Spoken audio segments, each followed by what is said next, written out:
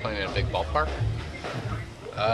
It's one of those days where I wasn't able to really locate with too many pitches, but you just keep battling, and fortunately from the ballpark, you can get away with throwing some pitches down the middle, and trying to let them put it in play, and obviously using your whole team behind you. So I was just fortunate enough to kind of get away with a lot of bad pitches, but at the same time, I was able to throw some good changeups in there at times where I was getting some ground balls, got some strikeouts. But when you give up a leadoff triple, I'm going to say probably 9 out of 10 times that guy scores.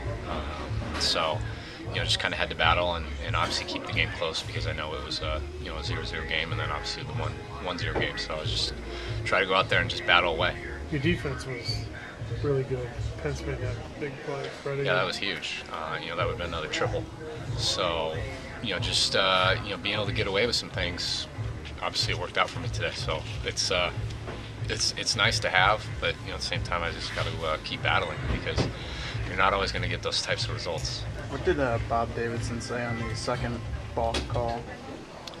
He just called another balk, and it's just kind of one of those things where obviously we're going to see differently, but I just have to go out and pitch. I think that's kind of when you put yourself in a situation we're getting guys towards third base, I just have to go out and make pitches. So I can't let that affect me, and that's kind of what obviously I guess Jimmy noticed and give me a couple breathers, and then I went and worked away. I was gonna say, it looked like you stepped off and then maybe through the first few times. Did you need that to kind of just just kind of get back into the rhythm and get back into the game, because I know it's a close game, and with a guy on third, I got to keep it close.